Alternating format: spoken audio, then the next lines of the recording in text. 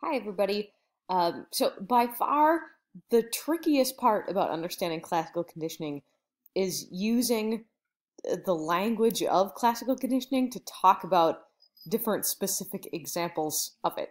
Pavlov got to establish the language that we use to talk about this stuff. Um, and it's not too tricky, but it does take a little bit of practice. So I'm about to recommend your second psychology themed tattoo. You already have the correlation doesn't equal causation one. Well, this next diagram we're going to look at is so important. I would tattoo that down myself as well, because no good AP Psych exam is not going to have questions about this.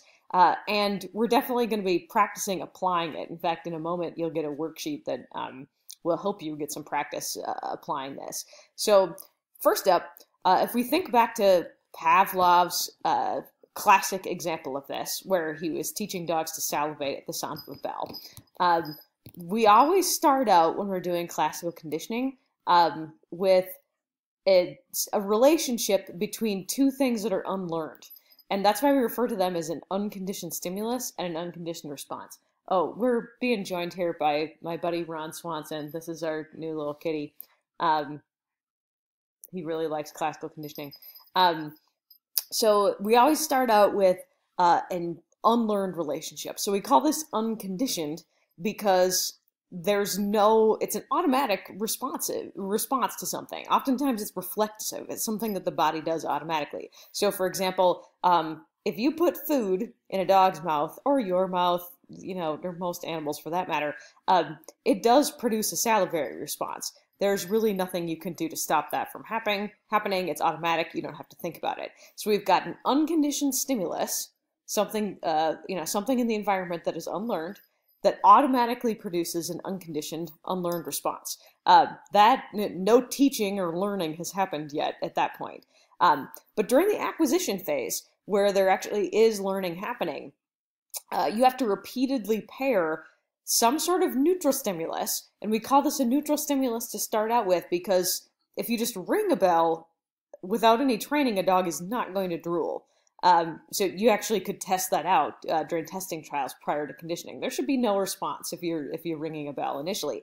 But Pavlov over and over again would ring the bell and then immediately afterwards present dogs with food. And of course, because the food's being presented, that produces the unconditioned response of the salivation. Because here we got the unlearned stimulus again, an unlearned response. But over time, if there's enough repeated pairings of those things, eventually the neutral stimulus will become a conditioned stimulus because it alone will start to evoke the response that once was evoked by the unconditioned stimulus. So the bell, our CS, or conditioned learned stimulus, now creates a CR, a conditioned response or a learned response, because the dog has to learn to salivate in response to the bell. That's not something that it initially starts with. So a couple things, when you're working through your worksheet doing practice items on this stuff, keep in mind the UCR and the CR are always going to be the same behavior. Whatever is the natural reaction to something else will become a learned reaction to a neutral stimulus that you're introducing.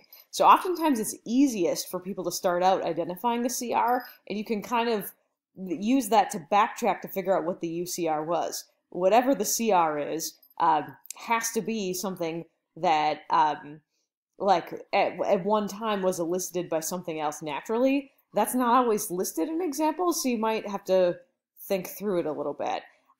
But you've got a chance to do some practice items on this, and you'll get some help from your substitute teacher. We'll be going over answers to these practice items next time I see you.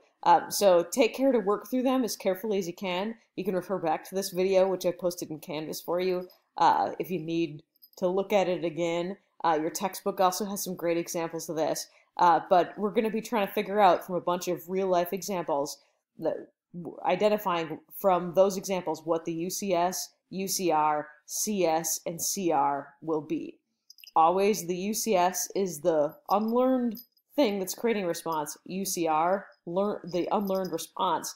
The CS begins as a neutral stimulus, but later evokes a response.